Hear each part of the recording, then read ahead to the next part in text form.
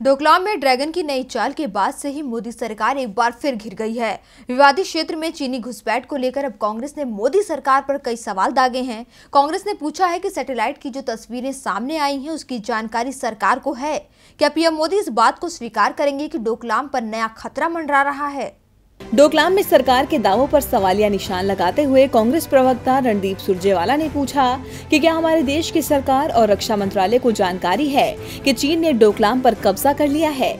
चीन ने डोकलाम में जो स्थिति बनाई है वो क्या विदेश मंत्रालय के भारत चीन समझौते के मुताबिक है।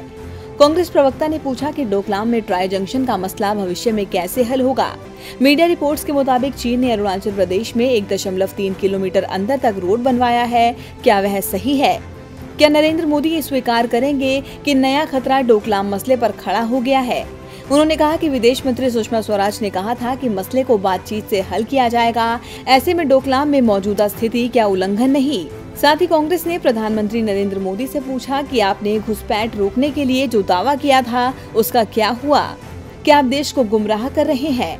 आपको बता दें कि सैटेलाइट की कुछ तस्वीरें सामने आई हैं जिसमें डोकलाम क्षेत्र में चीन का दुस्साहस साफ नजर आ रहा है। खबर है कि चीन ने उत्तरी डोकलाम में 7 हेलीपैड बना लिए हैं। साथ ही कंक्रीट बनाने और हथियार रखने की भी खबर है।